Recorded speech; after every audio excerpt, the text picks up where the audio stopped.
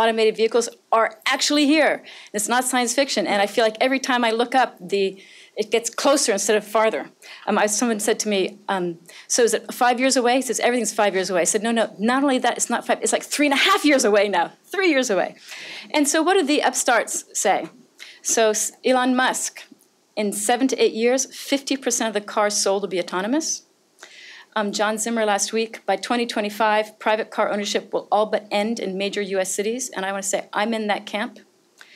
And Uber CEO, there's an urgency to our mission about being part of the future. This is not a side project. This is existential for us, which is just to say it really, truly is happening now. And the transition, I think, in major metro areas is going to be really, really fast. So we have this choice. We have autonomous vehicles that are going to swap out our personal internal combustion engines for personal AVs. Might be electric, might be not, is not guaranteed. I keep asking CEOs of AV companies if they're going to be EVs too, and I'm not quite convinced what the answer is going to be on that.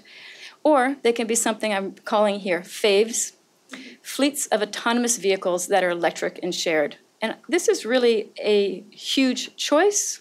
We have these two paths, and I see the AVs, and I see my little things, mirrors come out, as what's going to be hell. And it's like a wait-and-see approach. And heaven will be if we're really proactive about it and we can get to FAVES. I see in the US that we could have, in dense metro areas, a 5-year transition. And I want to walk you through that. So year one, let's go Las Vegas. There's a 100-vehicle small pilot in that city who's taking it students, tourists, late-night workers. It's 100 cars, no one's making any fuss. And remember, these cars are now self-marketing. Like, they drive around and everyone's seeing them. Everyone's talking about them. It's like the thing. So that's year one. And what's going to happen? There'll be operational issues for sure, and they will sort those out. Then we'll go to years 2 through 5. They'll expand to like a 1,000 fleet vehicle. And what will happen, I think, from people who don't have cars will clearly be using it.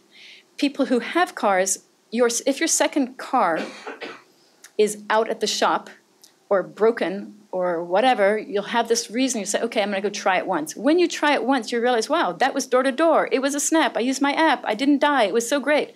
And you will sell your second car. And then after you sell your second car, when you have to go and figure out, when you make these big choices, this is what we learned at Zipcar, when people make big choices, they got a new job, they have a big repair bill, they have to buy a new car, then they'll reflect and think, why am I owning a car? And so that's why I believe it will be very fast transition, because within 5 years, people will be able to reflect, what in heck, why am I owning a second car? Definitely not. And why am I owning a first car? Because I can use these vehicles. And so this will be showing itself to be fantastic in Las Vegas. And in years 3 through 5, if you are not Las Vegas and you're watching this thing play out, how can you say no? How can you say, no, not Boston. We're not going to do that. Of course you're going to do that. Of course you're going to say, we have to have this because everyone else has it. So I think it's going to be really very fast. The way people are thinking about autonomous vehicles today is so focused on safety and regulation, and maybe they're thinking, okay, it's going to be shared and multimodal, or we're going to make it electric. And we're not going to get this job done if we don't deal with so many other things. The transportation infrastructure revenue piece, land use and urban planning. We've got to decide, what are our community priorities right now? Labor is going to be a gigantic issue, and labor is going to push back, and they should push back. But we have the 36,000 traffic deaths that we don't want to see anymore.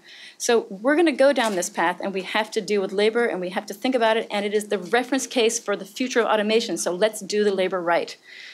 Data. What do we do about? We need shared open APIs to maximize the number of shared trips, the likelihood of shared trips. So it's something that we really need to get on, as well as have, secure and privacy and demand. We've got to teach people. People are just in their minds thinking, oh yeah, I'm just going to switch out my own car. We have to paint for them this amazing vision of what FAVES looks like, and that they want to yearn and ask for that instead of just accepting status quo replacement. It's not going to happen without us fighting for it.